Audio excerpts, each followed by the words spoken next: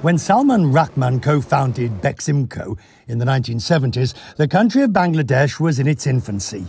Fresh off a brutal war for independence, the new government faced daunting economic challenges.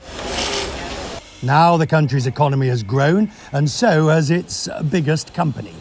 Do you ever get overawed by the poverty that we can see? I mean, it's just so extraordinary, the amount, even though it's got a lot better. No, but I don't agree with you, Richard. Where do you see poverty over here? This is all progress. This is prosperity. BEXIMCO brings in hundreds of millions of dollars in revenue each year. The interests are as varied as energy, financial services, pharmaceuticals, and of course, the rock-solid textiles.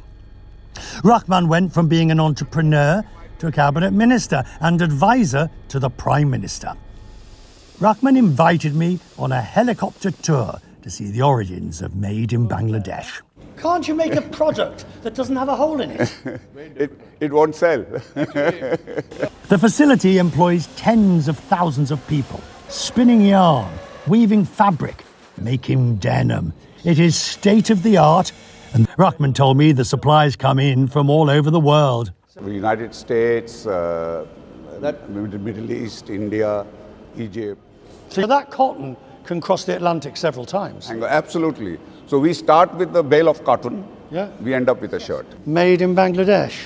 Basically, it starts at the catwalks of Paris and Milan, and you and I and everyone else actually have enough clothes. So, why do you need to buy more clothes? So fashion is really a conspiracy to make our closets obsolete. It's sort of comical how you think that you've made a choice that exempts you from the fashion industry when in fact you're wearing a sweater that was selected for you by the people in this room. So it tells you that unless you come and spend more money, you're not in sync and you're out of date. Hang on, you're just arguing against your own business here. No, I'm arguing in favor of my business. In the sense that if that conspiracy was not there, then we would not have a business. Question.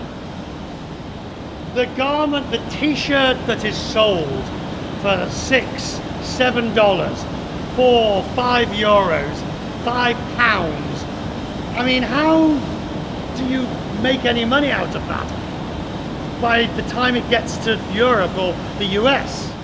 It's very, very difficult because when we are negotiating with the buyers, it's like Naved said, we are like an ant on an elephant's trunk. So do you have power with the big buyers, the Walmart, the Primarks, do you have power with them? You take Walmart, $500 million gorilla, and he's in a position to bully companies like Procter & Gamble. So relatively, when he rounds off his balance sheet, many BEXIMCOs disappear. But we still have power because he needs compliance, he needs beautiful product, and we need the scale to pay 40,000 workers, so we have the efficiency of scale. The question of compliance took on greater importance 10 years ago, after the Rana Plaza disaster when more than 1,000 people died when a 9-story factory collapsed in Dhaka. Only months before, a fire killed 100 workers in a Tarzine Fashions clothing factory nearby. And the back-to-back disasters sparked international outcry about working conditions. The Bangladeshi government promised to improve factories, and now Hussain says the buyers put major pressure on them to ensure safe conditions for workers. How do I know that the moment I leave, all the good work, the compliance is just going to go out the window, nobody's looking, backhangers can be paid? Who's protecting it? Number one. Very good question. The protection is coming from the buyers.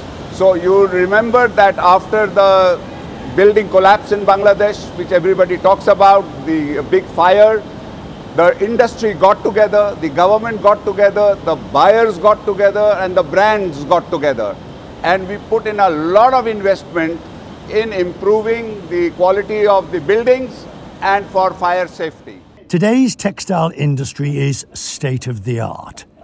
And while the garment industry's progress has not always been straightforward, these factories have made it the fabric of Bangladesh's economy. And its executives hope it will continue to increase the country's prosperity, one pair of jeans at a time.